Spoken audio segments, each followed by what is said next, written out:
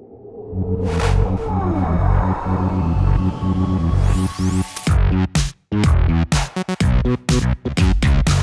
guessing most people here have come through startup school.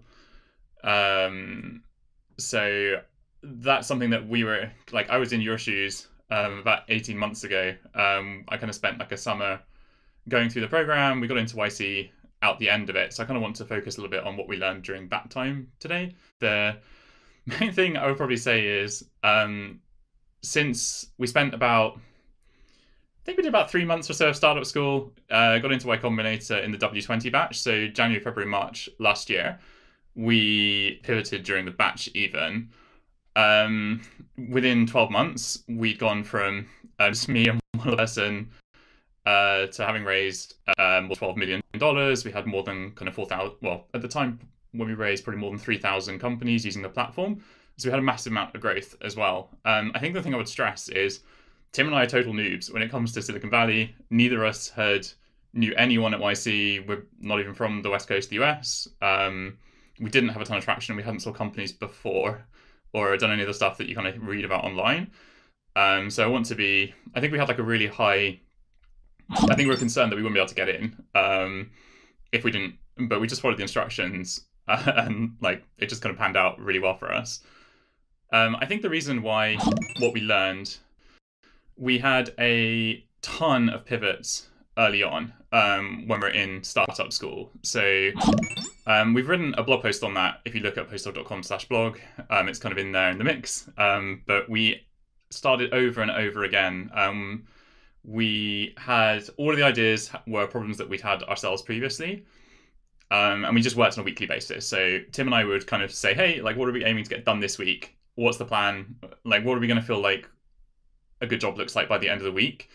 And sometimes that would involve completely building an MVP product from scratch, getting it out there, verifying it with users, seeing if they would start using it or not, and sometimes starting over on that kind of frequency.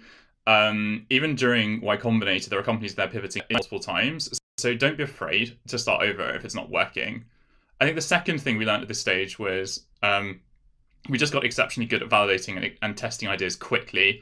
Tim just built the whole time. We found there was a big discrepancy often between what people said they would do and kind of what they actually did. And it's kind of actually sort of where the idea of PostHog came from. It's a product that helps you understand if people are using your thing. I'd heavily recommend you read the Mum Test as a book because that will just save you a bunch of time. It talks about if you're talking conditionals with your users, like what would you versus kind of what have you done before, you'll get quite different responses. The last thing I'll mention, we're going to give out like a bunch of free usage. There'll be a deal that'll come out that we'll send an email for. It'll appear in the forum, so you can get free access to at least our product. We have a community at posthog.com/Slack. So hop in there and feel free to ask further questions. Does it make sense to apply to YC if I don't have a co-founder, but I feel like I need one? I think it is kind of fundamentally important. Like for me, I don't think I would have been able to do PostHog without Tim. I spent all day trying to talk to users, trying to get them to use our stuff, doing our sales and growth, and he spent all day building the product. I think it probably does make sense to apply, but by the time you're launching, you kind of need to have someone in. There were solo founders there, but they were in the minority. So it's certainly not impossible, but I would say it's probably very important to your success that you find someone else. I think basically life can be too much of a drag early on when your ideas aren't working, which they're unlikely to in the early stages. And having two of you can really help keep your motivation up and you'll get through the work a lot quicker. I think you can apply without one, but by the time I actually got, like if I got into actually something, I really want to make sure that I had someone down. That's probably kind of tough if there's no one that you've worked with previously. But I think that's kind of just the way it is. I'm interested in your YC interview tips. The YC interview was one of it felt like one of the stressful moments I've ever had before we got into the interview. So Tim and I traveled to France, where ours was, because we're in Europe, to do the session. I guess it's all probably online at the moment. We got there and then basically the whole thing's over before you know it. I think the main things are don't turn up super early and hang around a room filled with nervous people. It will just make you feel worse. So in terms of the interview, make sure you know a lot about your users in particular. Give as much detail as you can. Like if they work at really great companies that are huge, if you've be able to talk, you need to be able to talk about how you've actually solved their problem. What is your opinion on YC going remote? The batch we did was kind of January, February, March 2020. So it's kind of when coronavirus kind of hit halfway through the batch. So it kind of started off in person, then switched and wound up being remote. I think there's like, I definitely think it would be harder doing everything remote. Like there is a certain thing where, I think the thing that would be really important, or one of the things that made a huge difference to us, in the first session, like the opening session of the whole thing, Michael Siebel, who's the president of Y Combinator, said that, hey, this gives you a socially acceptable excuse to spend 3 months where you're completely focused on this thing. Like, it's not going to be the most social time of your lives, but this lets you truly, truly focus on your startup. I think probably the way I would approach this now is just make sure that if you're going to do the batch, try and get into that situation as closely as you can. Like we really just put the startup top for a set window of time. We spoke to friends and family about all this stuff, but that made a huge difference. Like if you can just work until 2 a.m. if you need to, or work at the weekends or whatever, you're just going to make more progress in this time. It is a set period where you're trying to go from your little startup getting off the ground, doing its seed round, out the other side. So I would probably just try and, maybe if like you can move in with your co-founder and just spend the batch living by yourselves or something like that kind of approach is the way I would think about things. In practice for us, yes, it meant flying to San Francisco and the two of us moving out there. But I would seriously consider like the two, like you and a co-founder or more, just living together so you're in the same space. I think that's where the majority of it came from. There are all kinds of talks that they'll give that are just online now anyway. So I don't think that would make a huge difference. You have lots of calls with partners and stuff that I just don't think there'll be a massive impact. Like we started doing video calls with partners ahead of the batch. So if you get accepted, you're able to start doing office hours with your partners ahead of time. So you'll start building a relationship before you even go. It's nice having the chance to meet the other founders kind of in person and over drinks, but we're still like very friendly with we've made friends with lots of them since we've gone back to the UK online, as we started realizing, hey, there are other companies in dev tooling, for example, there are other open source companies, so we've sort of found friends digitally, and especially everyone's been forced to work this way. So yeah, I would probably say it's like 95% as good, maybe not totally 100% realistically, but I would really try and make sure you set yourself up to be as similar as possible in terms of being able to focus during that time. We don't have revenue, should we apply?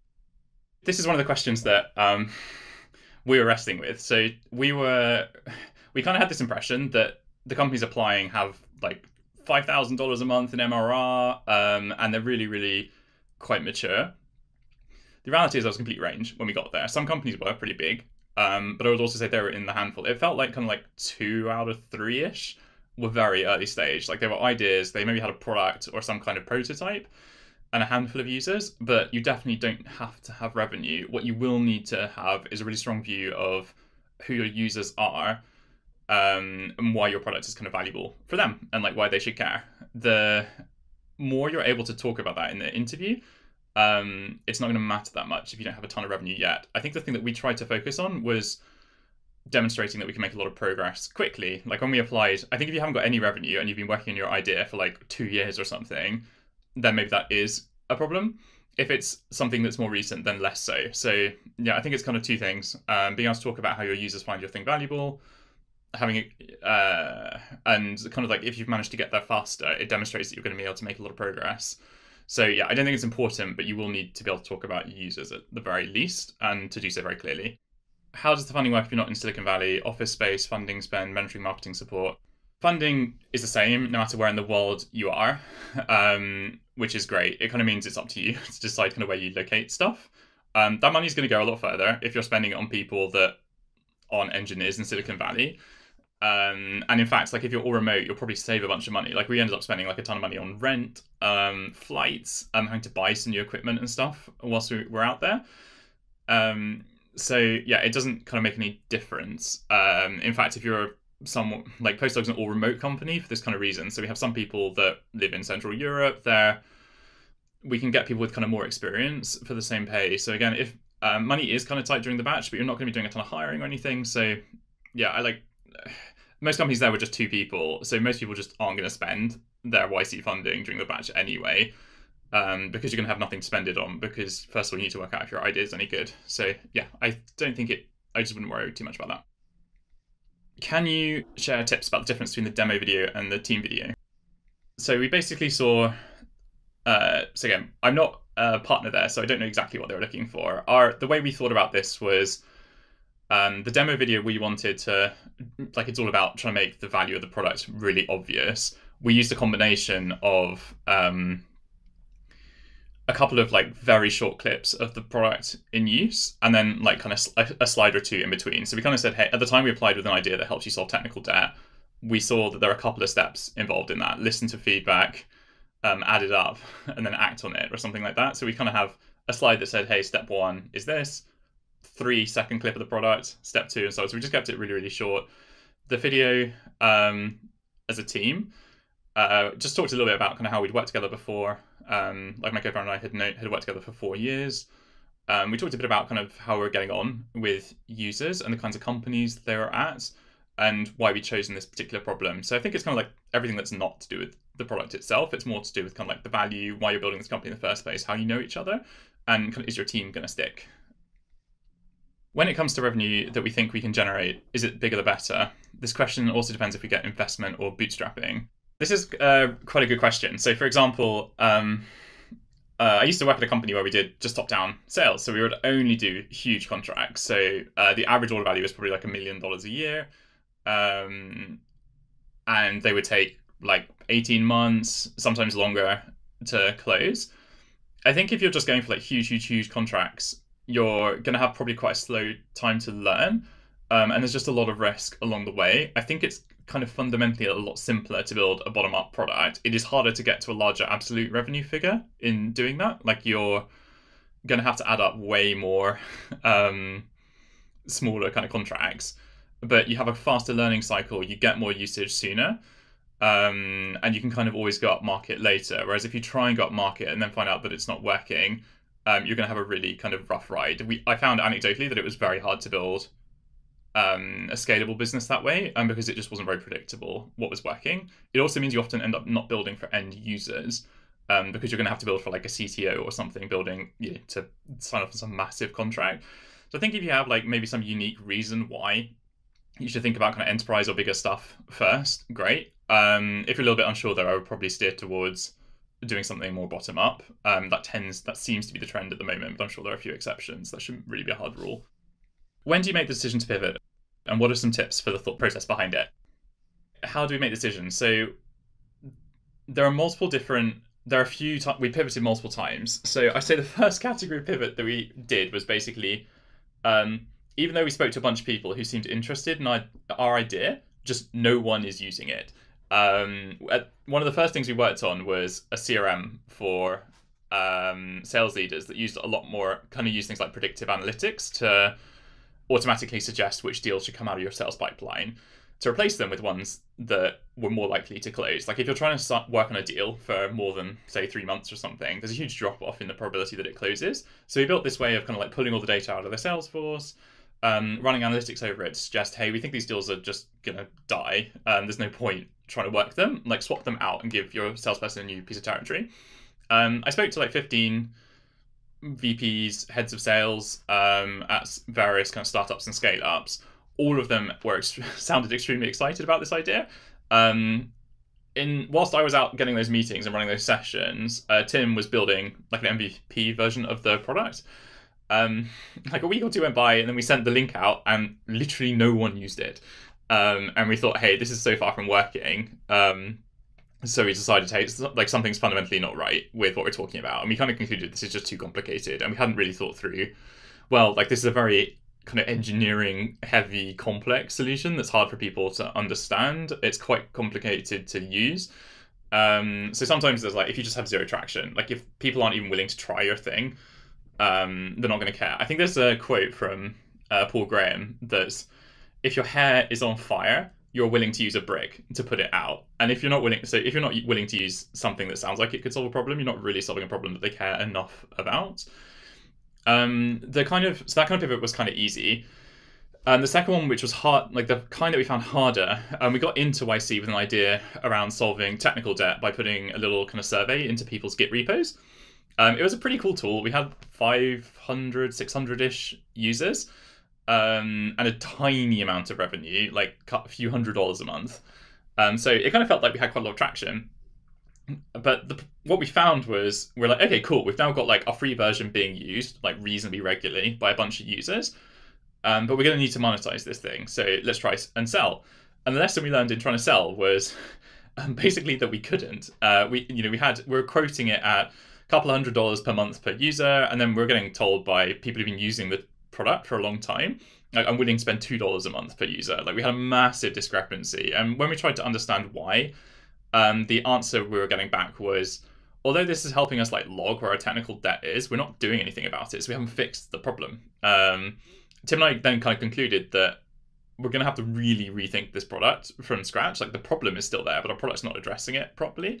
But along the way, we kind of realized that we weren't the right people to solve that problem. I've never been a VP of engineering, and I've never had to work on like a big technical debt refactor somewhere. So, and we just weren't that passionate about it, but we kind of learned that in the process of trying it out, because we'd seen that problem in our previous kind of careers. So that kind was sort of more difficult. I think the crucial thing was we got past the first hurdle of, are people going to use it? So like, are they going to pay for it? That's where we got stuck. As a result, we concluded that, yeah, we need to either rethink the product from scratch or start over. Along the way, we got so fed up with implementing product analytics that we just wanted to go and do this other idea a lot more. So we picked up kind of PostHog. We got way more excited about it, and it just fit who we were. So if you're both really hating it, that's also probably a good enough reason to move. I think the general advice is most people are too late. Like, if you're already debating, should we pivot? That probably means you should have pivoted like a couple of weeks ago. The key things are to be very decisive. Like, move straight on to the new thing. You don't try and go back and fix it. Don't become a solution looking for a problem. Every time we kind of did that, it didn't work. Like, we had someone suggested to us, hey, you should use your tool instead of doing surveys to tackle technical debt, to kind of gauge engineering frustration, to reduce engineering team churn, which is a big problem. But we hadn't really built it for that purpose in the first place. We spent another week where I just met like a bunch of CTOs, asked them, like, walked them through the tool, tried to get them to use it, and just no one did. So it has to be something that you're excited about. And in practice, like, if along the way with your first idea, you've had, like, keep a log of the problems or annoyances you faced with other systems or paperwork or whatever it might be, because that's probably a good place to go back to, because those are real problems that you've also had. So yeah, don't fret too much. You'll feel super weird changing your idea over, but you just can't worry about it. Do you recommend YC for an early stage MVP startup, the founder being the only employee team, or is it better to hire a team first, launch MVP, and then consider? I would definitely say, like, super early, be at YC. They are going to give you the best advice you can get in the world, a really strong network to help you meet people who can give you advice if the partners aren't experts in your thing. You do not have to show up there later on. In fact, it's kind of almost worse to do that because your valuation is basically higher if you apply later. So it makes total sense to go there to apply as early as possible. There were companies that had got in who were both like idea stage, and there were companies who had teams of like 20 or 30 people-ish occasionally, but they were the exception rather than the rule. I would heavily say just like go in early. You'll just set everything up the right way. Often I talk to founders who've gotten a bit later, they've already got kind of into problems with things like the way they've raised money is on paperwork that's not standard. So they're going to have problems raising like a Series A, Series B, and so on later on. So yeah, I would just say, like, to get the most value, I would try and get there as early as you can. It's not the end of the world if you get there later, but yeah, earlier is probably better. How long is the interview and how does it function? Is the interviewer shooting questions in a quick succession, or are you simply given time to focus on what you think is important? Unless this has changed between now and when we did it, the interview was 10 minutes. And they have to stick to it because there's a huge queue of them. You walk in and yes, you're going to get shot questions immediately. You're not going to be like presenting your idea for 3 or 4 minutes continuously and then answering questions. You're going to get interrupted, and they'll ask you stuff straight off the bat. They don't do that in a rude way. You can tell that the people in the interview are just trying to understand your thing as best they can. It felt much more supportive than I thought it would. They were really enthusiastic, upbeat. So many people in Silicon Valley are optimists, and that definitely defines the partners. Like, they have to be looking for companies that could be a multi-billion-dollar idea. So yeah, you'll get a lot of questions. So I would say, like, we did some prep before the interview. We hadn't memorized like our answers word for word, but we had spent a little bit of time to kind of know just roughly what our framework was for different things. So we kind of knew how, like, which users we wanted to talk about in advance. We knew how to explain the product clearly to someone. We did practices with a range of people as well. So we did practices with kind of friends and family who aren't very technical to see if they could understand it. We did a couple of practice sessions with other developers we've worked with before. The partners are pretty good at understanding very technical things. And if you can just remove any fluff, like don't use words like artificial intelligence, machine learning without being really specific about what you mean, and don't throw like high level enterprisey stuff around was something that we really tried very hard to avoid, and be able to explain how your idea could be really big in the future, because it will probably feel a bit like a toy when you're applying. As a B2B facing startup where the consumers use our AR product for free, would you recommend leaning towards consumer success data or retain business industry specific data in the application? I would probably just talk about, like, again, I think at a really high level, if you're giving an AR, like if consumers think your thing is awesome, and your primary focus is getting like growth from that perspective, then I would focus on them. If your main focus is trying to get like other businesses to buy your thing, then talk about why they should be buying your thing from you. I think would probably be the way to take that one. What do you think made your application stand out from the crowd? So I get like sent, sometimes people ask me like, hey, can you help look at my application or whatever? I'm happy to have a quick flick through. So again, you go to posthog.com/Slack. We'll put like just message, I'm in there. Often when I get applications, it kind of feels like this one's going to get in or this one's not. I think like sometimes when I've seen them, they're just super long. Like they're very, very wordy and I can't understand them without thinking twice. Other ones are just very short. Like we tried to explain it to a 5-year-old, basically, was kind of our concept, even though that sounds kind of dumb. We made the demo video sort of similar. We have like pink text in Comic Sans. So yeah, just like very simple and really to the point around what you do. Like go way under the word count that you have for each question. There's a link in the like in the comments as well to that, so you can kind of see the video and bits and pieces. We haven't put the whole application in there yet, but maybe we should. How many applications before calling it quits? There are a ton of people there who've applied multiple times and got in. I'd probably say if you've spent like, if it's your 5th time, you've probably spent 2.5 ideas in this thing. You need to be like either, I think that basically indicates either you're fundamentally not, like you maybe aren't experiencing like a ton of growth, or you're not explaining it very clearly what you're doing. So I think it's either like, maybe think about changing what you're working on, or completely reframe the way you're describing it. I think like something big, like one of those two things is probably what I would think about. I don't think there's any reason you wouldn't get in if it's the 6th time, if you've made a dramatic change and you've shown that you've made a ton of progress. And I think it's good practice anyway, because even if you don't get it, and like you need to be making a ton of progress, you're a startup to work, independent of whether or not you kind of go through YC. There are like a ton of awesome companies that didn't go through as well.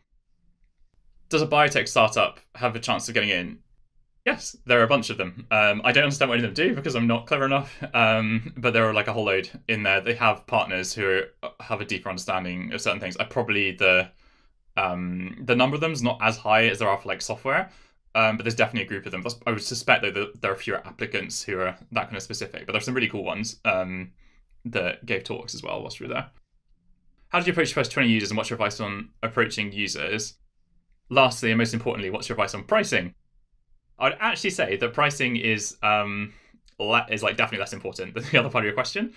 For the first 20 users, my first starting point was I went through LinkedIn and I looked up every single place where I'd ever worked. And I looked through, okay, we're targeting like developers with this idea. I'll just look at every developer who's worked at every company I've ever worked at. That was probably around 10 or 15 people to see if they would use it. Once I got through that list, just a real mix. Like I looked for kind of like real life communities of users that could use our thing. So for example, when we had like a sales tool that we were working on, I found a group of heads of sales that I joined, and I went along, had drinks with them, became buddies. I wasn't too annoying, but I put like some real life kind of work in dev tooling. Like I went to developer meetups to have a bit of a chat with people. I tried a few cold messages on LinkedIn. I looked for like Slack groups online of people that were relevant. I dropped some like nice like personal emails to people as well. So I went kind of broad. I made sure all of my communication was bespoke to like quite short, but obviously not spammy or not mass automated. I think it's kind of a sign that your idea is good if you find it kind of easy to get people to talk to you. I found dramatic differences in when ideas were like easy to get first users for, and when it was hard to get them to talk to you. Once you've spoken to them, though, there's another thing around like they've talked to you, but are they actually going to use your thing? And this is where we had a load of drop off with some of our ideas. Again, it's what like PostHog can help you out with, or like Big Spanner Amplitude or our competitors. But make sure you're also tracking like your actual product, because you'll probably have like you may have a lot of drop off or not very much. I think if your users are more technical, you'll probably have less at that point. But yeah, wow, these questions coming thick and fast. How does pricing impact stuff? I think for your very, very early users, this might be like slightly out there advice. I don't think I'd worry that much about charging them. Some YC companies like, I don't know, building like Boom, building supersonic planes, probably need to think harder about this one. But if you're just building software or whatever, I would probably do like a bunch of users for free. But then the second step of your learning is then you need to quite quickly work out if you can charge them or not, because we learned a ton of extra stuff when we got into pricing discussions. But if we did that first, we wouldn't have had anyone to even talk to in the first place. If you have a bottom-up product, I would also think about your audience with your pricing model. Like at PostHog, because we're open source, we approached revenue very late, like kind of after our Series A. And we knew that our users are developers, and we're like, well, developers kind of tend to hate speaking with salespeople. So we're going to try and make our pricing is about to go live on our website. But we're about to make it all completely transparent, completely kind of usage based, just so it's kind of as clear as possible, and there aren't like arbitrary buckets, whatever. So I would also like connect the style of pricing to the kind of user that you have. How do you work on a UK company with a YC, especially with other investors? Did you reincorporate as Delaware company? So yes, we had no investors before the program, but even if you do, you basically do something called a company flip. So you'll need a US parent company. And then you'll end up, if you're an international, and then if you have a UK child company or a child company in any other country already, it just becomes owned by the US parent company. So you still kind of employ yourselves, anyone else in your team that might be in the UK or in your respective country from your child company. But the US parent is where it owns all of the stock in the child company. That sounds like a lot of paperwork. There are lawyers that do this for about $10,000. So if you get into the program, you just do that. The advantage of this, though, is like if you end up raising from the best investor in the world, I think it's arguable, but I would say that like the most of them are on the West Coast. So your valuation is going to be so much higher, and you're going to have so much more capital that is like definitely worth the random bureaucracy of doing that flip. Whereas I see some people just raise in the UK because they're from the UK. I would heavily encourage people to go to the West Coast and raise there, because you'll be able to, like, the funny thing is when you raise a high valuation, you can raise more money, so you can actually go out and do the stuff that you said you would. Any advice for a solo founder with MVP and without users yet? Get users would be my advice there. Maybe find a co-founder if that's blocking you as well. But those two things seem like the absolute top things you should do at this point, even if they're free. Any advice for non-technical founders? Can you build MVP using a no-code platform? I think like you probably need an appreciation of technical. You're just going to have to know how you're going to get your thing done. There are lots of the Lean Startup by Eric Ries has lots of ideas on this, so I would encourage you to read that. There are people who launch as a form to gauge interest or whatever, then use that to recruit their co-founder. So yeah, you can go a long way without it. You're not going to be able to. I suspect you're not going to be able to like go on forever this way around. But to get traction, to get some idea, and to help you find someone technical, that's probably the way. My mentality would be, hey, I need to get far enough that I can convince someone technical to become my co-founder if I'm not, for most things, ideas that I would have to build. Is it safety personal or just super specific when interviewed? Presumably. Yeah, I think if you can connect things to your personal experience, in your, like, they're gonna be more real. So yeah, I wouldn't be like overly formal or anything. What's a week during YC look like? There's office hours, dinner, probably not well virtual, and so on. A week at YC would have started something like, I hope your calendar will be filled with meetings with potential users. That is probably the most important thing of anything that you can make sure is happening early on. They tend to do a talk. They have like someone. They have founders of really successful companies, and I think sometimes failed companies even come and give talks. I think on a weekly basis, unless it's changed. So you'll have that one evening, and it's a good time to go and kind of basically just reflect a bit. Often we kind of felt like, hey, do we really want to go and listen to a talk about some company doesn't seem relevant? But I would say 9 out of 10 of them fundamentally changed something about the way we were working. So again, my grandfather used to say, hey, I'm always willing to watch someone play a sport if it's the best person in the world. I think the same thing kind of applies to like listening to people talk about startups. You'll be amazed at how someone in a different, it's kind of almost a way of getting a bit more diversity into your thinking, I think. Apart from that, you'll be spending a ton of time coding, basically as much time as possible, either coding or talking to people. You'll probably have like one session each week with like one of your partners, and you'll probably have like a group session every other week or so with a bunch of other companies that you'll kind of get your buddy up with like 8 or 10 other companies or so. It might have changed a bit since we did it. That kind of means you end up becoming a little bit closer. Like if there are a couple of hundred companies doing the batch, you'll become very close with like 8 or 10 of them. Like we were in a bunch with other dev tools, and then you'll learn a lot from their experience too. How important is the other idea section? I've heard like multiple stories of people getting told, hey, like your idea's bad, but we like you, so go do it. I don't think it's super important, but I don't really know. What if we're aiming for more complex software, but for the moment we have just built part of it? Should we apply with what we have built, see how it works? Or do we need the whole thing?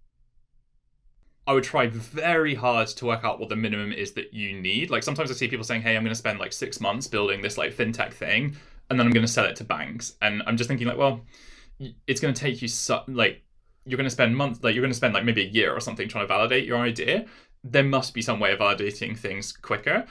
I guess some like, if it's kind of like if it's in hardware or something outside of software, then there's probably a different process for this entirely, and I'm not the right person to ask that question to. If it's software based though, I would just try extremely hard to find some way to validate it far quicker, like an order of magnitude faster. Like how do you find out in a week that this is useful? It might be that you can get someone to prepay for it in a form off the back of a website that describes what it does, or to sign up early in exchange for a discount.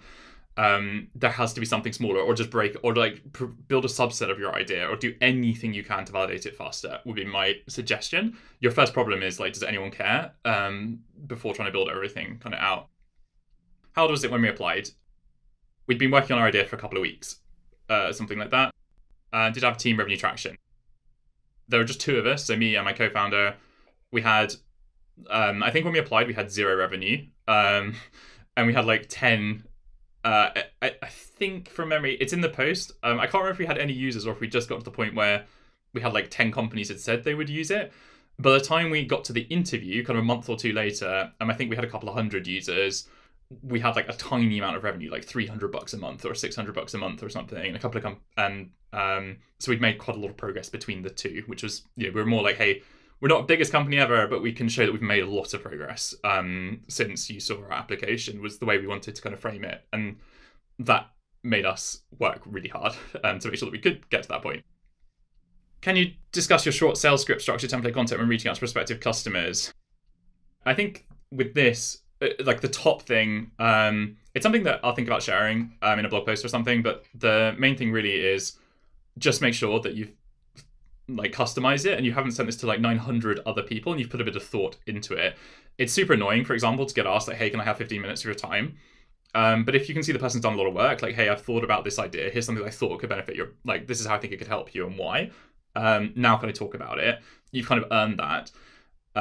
Again, also sometimes when I think if you're reaching out, you need to be clear if you're just trying to understand a concept or if you're trying to sell. I get messages that are like,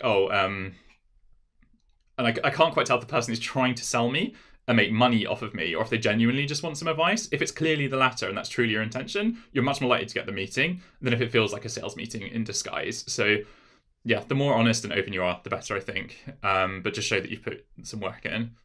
Code is going to start up. Any advice on how to YC when the world has not opened up? That is a good question. I think it's kind of about like the world will open up again. Maybe it'll be slightly different for the first few months. So yeah, I think with that, that's a tough one. Maybe, yeah, I think if you can show, like, if it seems reasonable that it's going to work the other side, like the problem should fundamentally be there. You should still be able to validate and understand how it's going to help people. Right, best book I have read lately. I'm an avid reader of books. Probably, actually, Ask You're a Developer by Jeff Lawson, who is the CEO and founder of Twilio. It's useful for thinking about kind of team structure when you start hiring a little bit later. Yeah, that's been the best one that I've read lately. On the YC, it says they invest 125k over 10%. They're doing it for every company, or just those that they like. For example, the top 10%. I've heard rumors that the deal's different, like online. In practice, I'm pretty sure everyone just gets the standard deal. We didn't negotiate. We did whatever they offered at the time. I think the amount was slightly higher when we did it because it was in person. It was 150k, but then we had to spend like a bunch of cash on like Airbnb. I'm 42. Is it an issue for founders at age? I would definitely say like a lot of founders there are young, but there's a whole bunch. Like I went there when I was 33, and I would say I was definitely in the older half of the group, but there were a bunch of people that were, yeah, like there were probably people up to like their 50s, I would guess. So there was quite a range of ages. There are definitely fewer people who are older, but there are people there. I'm a solo technical founder. I'm trying to decide if I should look for a non-technical co-founder or another technical founder first engineer. I'm leaning towards engineer since I'm the one with product intuition and user knowledge. Any thoughts? Yeah, I think a lot of developers don't back themselves enough that they probably can actually work out how to do sales. I think everyone gets scared because it somehow involves money. But it depends a bit on your product as well. Like if you're going to do some weird top-down, like if you're going to do some top-down enterprise selling, then sales is going to be a harder part of what you're working on. If you're doing something that's like a bit more bottom-up or self-serve, you like two engineers, one of whom's like a little bit commercially oriented and is willing to learn, I think is probably the way that I would play that one. Does YC accept companies that tackle similar problems, knowing that one problem can be solved in more ways? Yes. So there are companies that are competing. Like PostHog kind of competes with Amplitude and Mixpanel and Heap, for example. All of us are YC companies. We're at quite different stages to each other. We have slightly different angles to each other. They will take multiple people solving the same problem. How do you attract engineering for your big idea?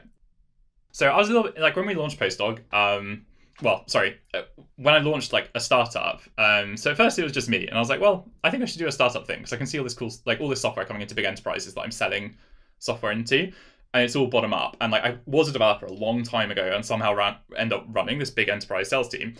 But the problem is I'm not very good at coding.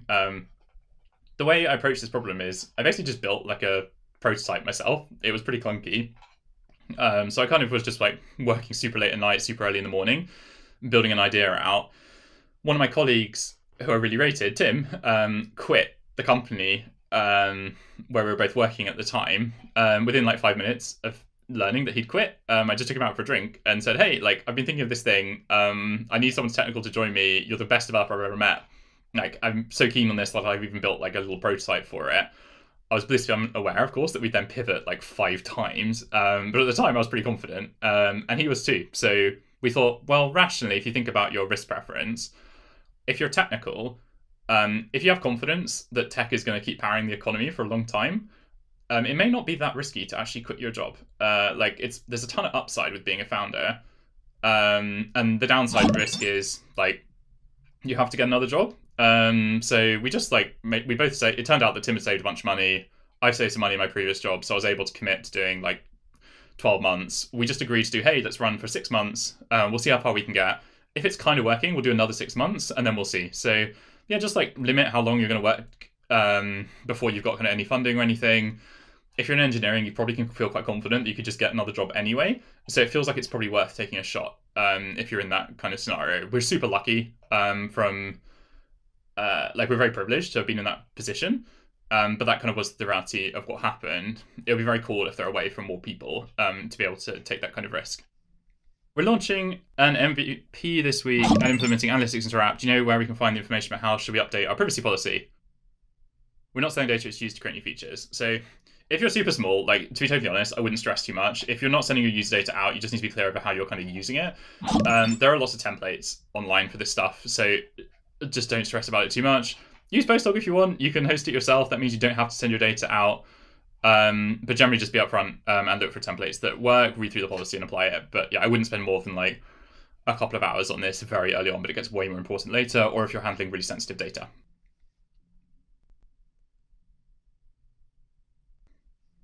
Yeah, I think actually I kept it out. Like the VCs that we ended up raising from later, we kept explaining PostHog really simply. To give you a sense of the simplicity, for like the Series A that we raised, it was just like a single slideshow. We didn't have any revenue at that time either. We just tried to make the framework that we kind of got told by one of the partners was like, bear in mind that like a VC does literally hundreds of meetings like this on a monthly basis. They're going to remember like 3 or 4 things, maybe 5 tops. So just have like 5 bullet points that you're basically making so that they walk away at least remembering what those things are. And if you're using long language, they're just going to get confused. So I think enterprise language is just a bad thing that's used to like daze CTOs. So I would heavily avoid it for career purposes generally, unless you like want to go work at Oracle or something. Will it help share future prototypes in the demo? Like the MVP might be a light version. Yes, I probably would do that. If it's simple. Like I wouldn't show something super, super complicated or I distill it down. But yeah, I think it's probably kind of a cool thing to show, hey, this is how it's going to look. How does it feel about having multiple tech collaborators, waiting to see who's the right fit for a CTO? Definitely having multiple tech people is normal. Like a ton of the companies have like 2 technical co-founders. I probably think you do need a sense of like who's going to do what. Like if you get there and you're both like crossing over each other a bit with who's speaking to customers, who's selling. So I would just have that discussion now, or at least say, hey, we're going to try it this way round, and then we might change things if it doesn't work out. But yeah, I would go with an opinion on that for sure. Should you apply to YC or go straight to Series A? I wouldn't be able to raise like. Personally, if I'd not done YC, I think the Series A, we wouldn't have raised the Series A at this point, and our seed funding would have been like a third as much. So I would just say like YC every time. If you're more experienced than me or more clever, then go straight to Series A. But yeah, it just helped me. It gave me a complete 101 over how to do all this stuff. It's a good idea to show mock-ups. Yeah, like I'd probably put the mock, like our thing was kind of built on mock-ups for the purpose of the like video demo thing. We put them into YouTube to make it look kind of like a video or whatever. But yeah, something that shows it, I think, is reasonable. If you're offering your product for free to test users, how long should you keep it free for them? Hopefully probably as little time as enough time that they've got back that you feel like they've had a chance to get value out of it. So if it's the kind of product that can demonstrate immediate value, like if you're Airbnb, by the time you've like booked and had like a nice vacation somewhere, that's probably like, okay, cool. I've got the sense that someone's used it. You can now talk to them and see how valuable it was. So yeah, it's like as soon as possible, but not sooner than they've had a chance to get some value out of what you're working on. It'll probably be obvious, because if they keep using it repeatedly, it's probably valuable. So at that point, you can probably talk money with them. Should we mention founding members in the application who are working part-time or full-time on the application? Yes, so I think it asks you who's working on this thing. They'll want to know that you're able to work full-time in the idea. If someone's kind of working part-time and is considered a founder, I think the fundamental challenge is like they're not fully committed to it. So by definition, you're not backing yourselves. So why would YC back you? Is it negative if someone is part-time? I think in the short run, no. Like if someone has to be part-time to like start something up, great. And then if you get into YC, I think you'd go full-time. Just make it clear that you would go full-time. So there are people in the batch who were like doing their master's degree or whatever, who were just wrapping it up as the program started. But as long as like it's clear that you're going to transition out and you're going to work on it full time, I think that's the one thing. And again, like an interview stage, maybe it's like, hey, like our plan is to go full time in this thing, blah blah blah blah, and then just do that if it happens. You definitely won't be able to do both at once. There's just too much. You have too much. You will feel like you have too much work to do by far for just a normal person anyway. So if you've got another job, there's like absolutely no way it would work.